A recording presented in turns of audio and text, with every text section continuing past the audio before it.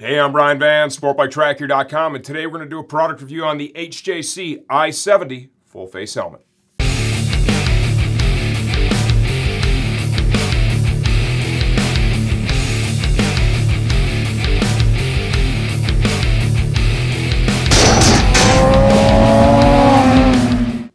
The HJC i70 helmet retails from $179 to $269. Please understand we don't update videos when pricing changes, only if the product itself has been completely redesigned. This is a full face helmet that offers an integrated drop-down inner screen. In the HJC line, this would be the second tier of drop-down screen full face helmets. This offers solid value, right? And it's a definite step up from the entry-level drop-down inner screen HJC. Who is this helmet right for? This is a street rider's helmet. It gives you the flexibility of having that tinted inner shield, right? So you're able to manage varying external light conditions right at your fingertips. This helmet is DOT certified only. It weighs 3.3 pounds in a size medium on our digital shipping scale. Let's talk about sizing and fit now. I measure 58 centimeters on the money, intermediate oval head shape. I wore this thing at my desk for an extended period of time to get a really good idea of how it felt. Per their sizing chart, I'm in a medium. That's the size I wore, and I got a good, comfortable fit. I would say the interior shape of this is intermediate oval. It has a very reasonable on-off effort too. It's really comfortable going on and off. Overall, a great fit. I think it'd be pleasant for even the longest of rides. Glasses compatibility. If you wear prescription eyewear and you need to wear your glasses under your helmet, this one does a great job of managing that. Easy in, easy out, and they sit on your nose while you're riding. Let's break down the features and benefits of the i70. Let's start with ventilation. That's one of the most important features for any rider out there. Intake vents can be found here in the chin bar. There's a total of 5 in that area, 1 here, 2 on either side.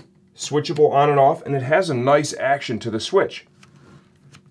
Up here in the crown of the helmet, we have switchable vents. I like how those are kind of molded in. It looks a little bit like the Alpha 11 Pro. Those are either on or off. So there's your total of 7 intake vents. Exhaust is managed here through this diffuser that's on the back of the helmet. There's a couple of holes in that area. We'll show you all this when we get the interior out of the helmet. This is a polycarbonate shell. It offers 2 different external shell sizes with 2 different internal EPS liners. Fully removable, washable, replaceable interior, both top pad and cheek pads. We'll show you how to get those out in the second part of this video.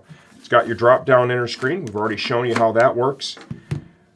The optically correct clear face shield that comes installed on the helmet has a centrally located lock, multiple detents. I really like the centrally located locks. To me, that's just the most efficient and accurate way to do that, and it really helps to get the best possible seal from your helmet shield. This shield is also pin lock ready. If you want true fog-free performance, buy the pin lock insert installed in this helmet. It is already prepped and ready to go.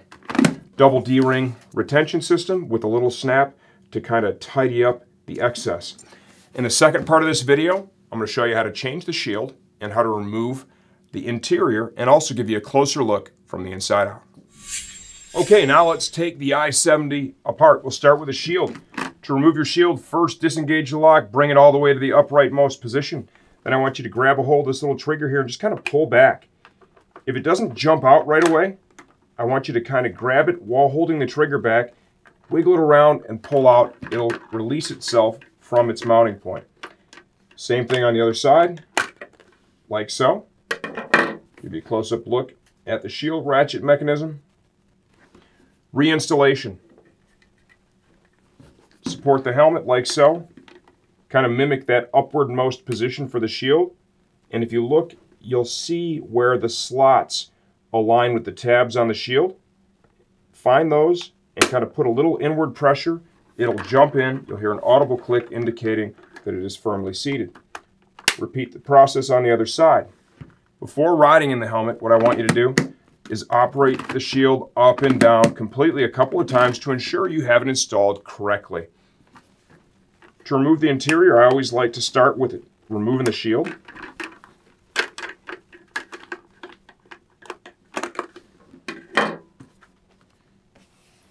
If you don't have a foam ring like this to support the helmet, you can just put a towel down on the table. To remove the cheek pads, you know to slide your fingers in between the back of the cheek pad and the internal EPS of the helmet. There are 3 snaps in total. Once you've released all 3 snaps, grab it here at the front. I want you to pull out and back at the same time. Rotate it out all the way. Repeat the process for the other cheek pad. Quality of the helmet is quite good. HJC definitely has, over the years, made great strides in improving their overall quality, and it really shows on all their current offerings. To remove the top pad, you got 2 snaps here at the back. Release those in the same manner that you did the cheek pads. I want you to slide your fingers underneath the top pad and kind of grab as close to that plastic channel as you can.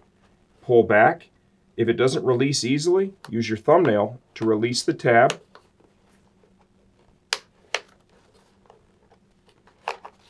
Until you've gone all the way around and completely removed your top pad. Give you a look at that. Looks like there's some reflectives built in to the very bottom of the neck roll here. It's kind of hard to tell, but it does look like there's some anthracite color under there.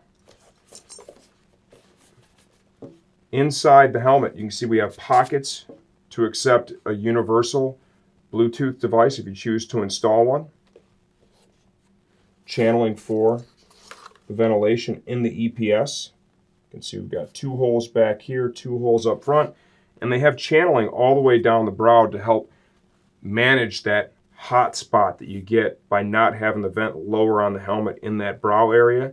That can be somewhat effective, right? It allows the air to move front to back and then move out the back of the helmet. Still, once again, I'll stand firm on what I said, that the integrated drop-down shield helmets never ventilate quite as well as a true full face that has ventilation in the brow area. All in all, what do I think? This is a price point piece, right? This isn't an overly technical, super high-end helmet, but HJC's done a good job. The overall quality is good. The bang for the buck is very strong with this. If you're a street rider looking for that drop-down inner screen, I think this is one of the better options out there today. If you have any questions, leave those in the comments section of this video. I answer all that stuff myself, and I'm here to help you get the best possible experience from your next helmet purchase.